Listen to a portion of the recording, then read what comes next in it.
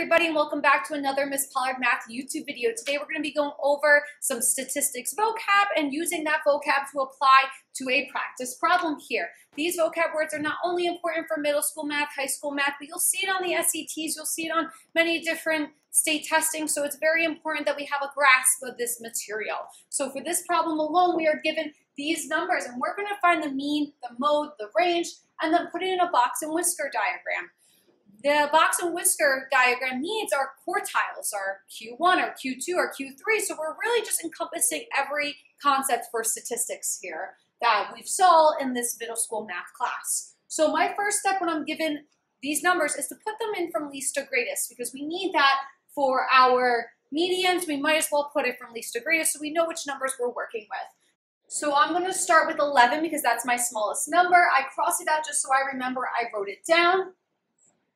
Then I look, I have 12 here, and another 12 here. So I have 3 12s. I have to write down each 12. Some of us forget to write every single one down, and that causes some problems because those data points are very important when we're doing all our different statistics. So now we have next our 13. We have 2 13s. I have a 14. I have a 16, and I have an 18. So now I put them in order from least to greatest, and we want to find the mean.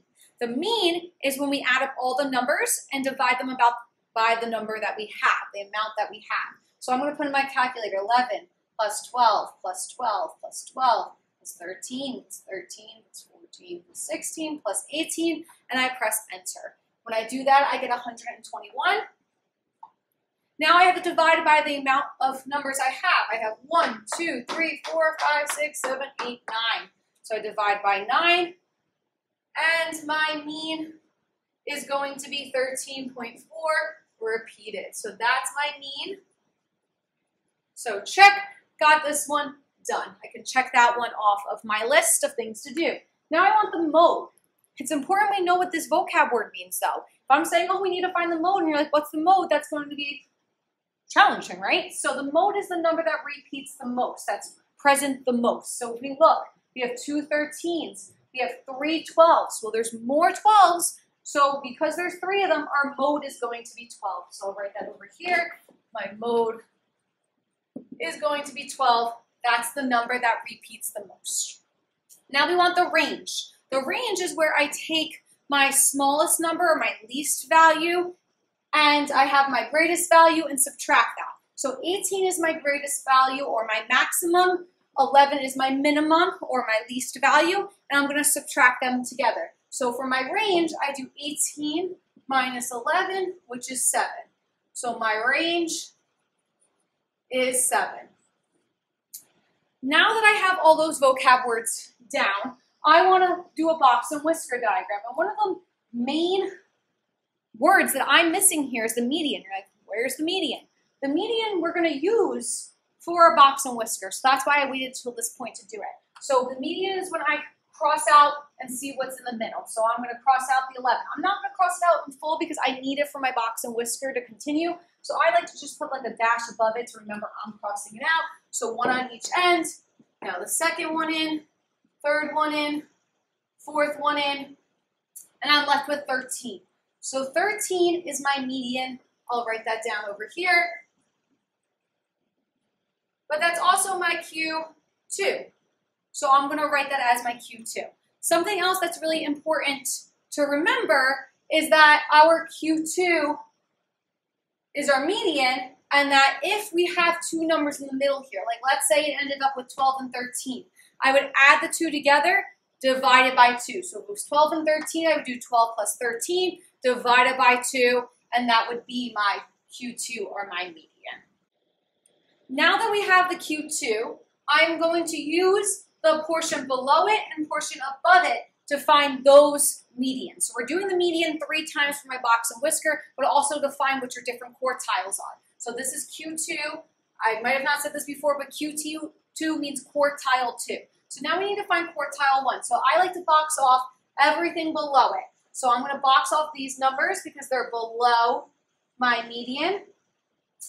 And now I'm going to do the median of these lower quartile. So I cross that out, I'm left with these 2. Technically, I'm supposed to do 12 plus 12, divide that by 2. We know that's going to be 12. So my Q1, or my quartile 1, is 12. Now we have our second portion here.